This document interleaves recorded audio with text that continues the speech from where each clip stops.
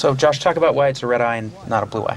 Oh, yes. Well, the blue eye is the software that she's had, but the red eye was important to us because I think one of the things that I really wanted to get across, despite the fact that I think that it was to Summer's displeasure, was really the machineness of her. And I think that and it was sort of painful for me, and I think also for Summer, because she's worked for 30 episodes towards that kind of humanish blur, and I felt like it was important in this episode at the end to remind the audience, that beautiful girl that you've been cheering for this whole time and wanting to get together with the boy or whatever it is a Terminator. Well, she said that even in the scene where we're on the bed. She says it'll always be there deep down.